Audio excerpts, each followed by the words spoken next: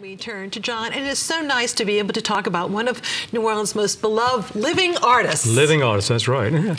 Well, Rolland Golden, he's as you mentioned, he's one of the city's preeminent artists. He's been working for over almost 60 years now, and finally getting the recognition he's due from the city's major art institutions.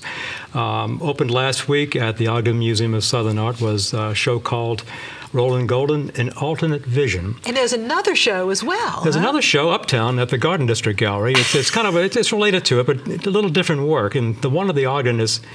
It's not a retrospective, but it's quite different. In fact, we have a little segment we want to show you first. You know, before John, though, I have a chance to reflect on Golden's two shows. Thanks to WWL, we have a feature on Golden in conjunction with Golden's Ogden Museum opening. And now, let's hear from Eric Paulson.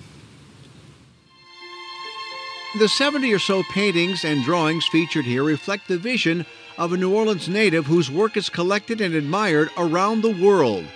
He's a realist painter, but in this show, it's the subtle and not so subtle touches of the abstract that draw your eye. Golden's been painting for nearly 60 years, but says his style and technique haven't changed all that much from 1967, when Channel 4's Bill Elder interviewed him in his French Quarter studio. Well, my work is all very carefully planned. There's very little spontaneity about it. Anyone that knows anything about painting can look at it and tell that. I do a lot of sketching, but the camera has become an important tool to me, and I think to many other artists also.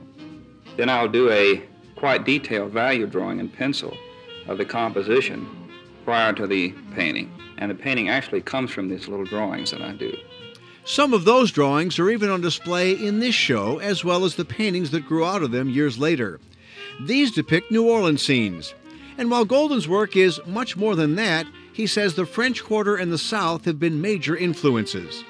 You were in the middle of old buildings, and I've always loved old buildings, you know. And so I, first of all, was drawing French Quarter buildings and stuff like that. And gradually I would get my dad's car and go out into the country and Falls River and places like that, and do scenes of other subjects.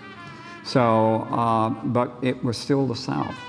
Those early years in the Quarter are also the focus of his new memoir, Life, Love, and Art in the French Quarter.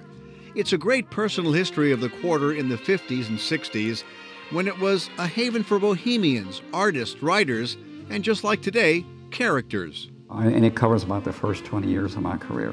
It talks primarily about some of the trials and tribulations things you go through as an artist. The book begins with a chapter focusing on two important years Rolland studied at the well-known John McCready Art School on Bourbon Street. I was talented, and I mean, I could draw and things like that, but I learned particularly about composition, and because John was a real stickler for that kind of thing.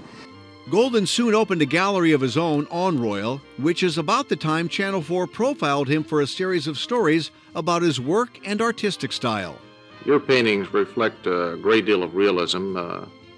Quite frankly, the pictures that people can look at and admire. Do you feel any reason to defend this type of art? Well, I don't think it needs to be defended, actually. But a lot of people do criticize realism today. I don't see where realism should be any less creative than any other form. You know, I evolved into who I am over just working every day. I mean, I worked so hard for so long, and I still work hard whenever I can.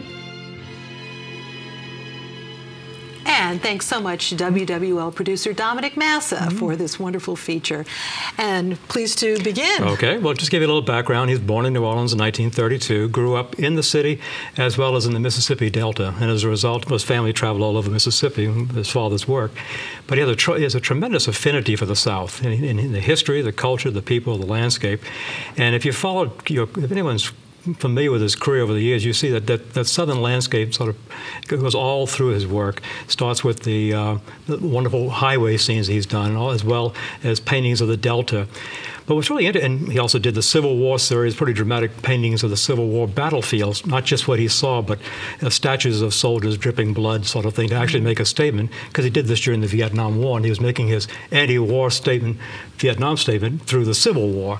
And he did a number of paintings like this. But what's really wonderful about his work is that, true, he's a landscape painter. He reacts to the landscape not only emotionally, the cultural implications of the landscape, but intellectually too, because he uses certain devices, like you saw this, like this one, in fact, the Chinese checkerboard.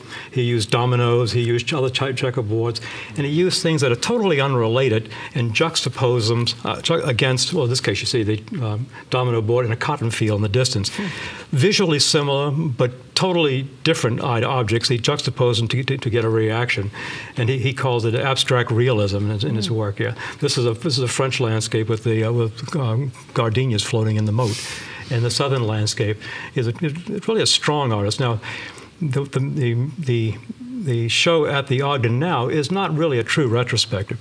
What the curators were trying to do here was to show the surrealism in his work, how he uses surrealism in his paintings to create a whole different plane, to transcend the literal into something more intellectual. And this is another great series he did back in the 1970s when they were demolishing a number of the historic buildings in the central business district. This is the shadow of the claw coming down to pick up another historic landmark in the building. There are a whole series of this. In fact, didn't quite endear himself to the politicians in the city or the developers. This show is running through September 21st, and I really recommend seeing it. As I say, it's not a true retrospective from the beginning of his career to the present, but it covers a good bit of that time. There's another show that's a little different at the Garden District Gallery. It's called The Artistry of Rolland Golden.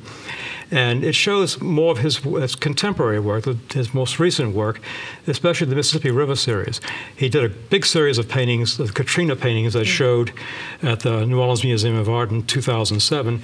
They moved to Natchez for a short time and did a whole series of paintings on the Mississippi River.